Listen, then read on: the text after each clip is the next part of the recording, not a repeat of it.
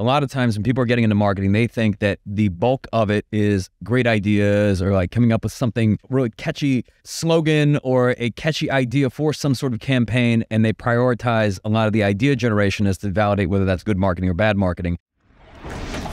And then if it's not the ideas and they say, well, we just got to create a bunch of great content, which of course content is important.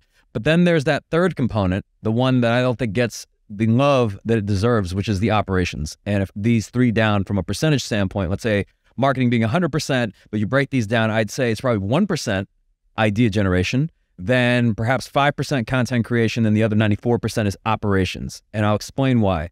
Because ideas, there are so many great ideas out there. Anytime you go online, you can see numerous campaigns.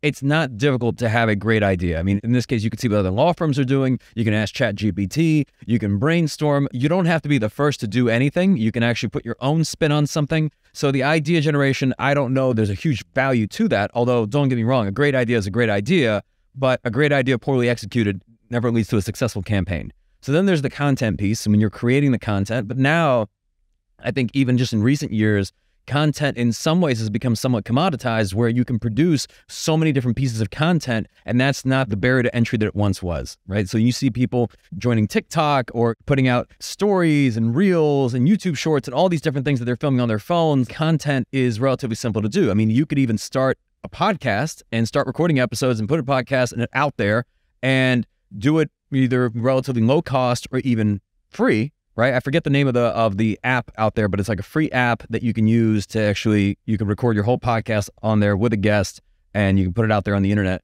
So that's the content piece. Now, there are differences between good content and bad content, but that to me is also sometimes subjective in the sense that there's times where candid content filmed on your phone could be better. You're putting up like a TikTok, for example, and then there's times where something that's better produced and perhaps more high quality, whether it's for like a TV commercial or it goes on your website or is something that you're going to run for a continuous period of time that is a reflection of your firm's brand, right? So you want to make sure you get the lighting right. You want to make sure you get the sound right, all of that.